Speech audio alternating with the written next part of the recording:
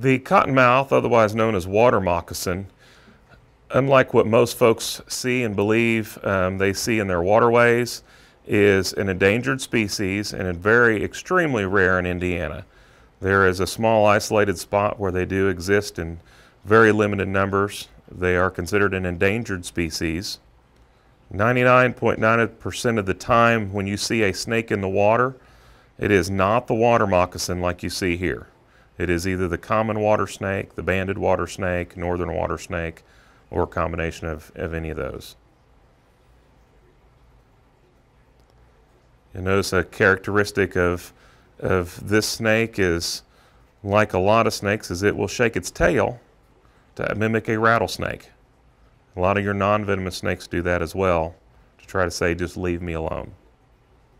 Some folklore about water snakes is that they cannot bite underwater, and yes, they can.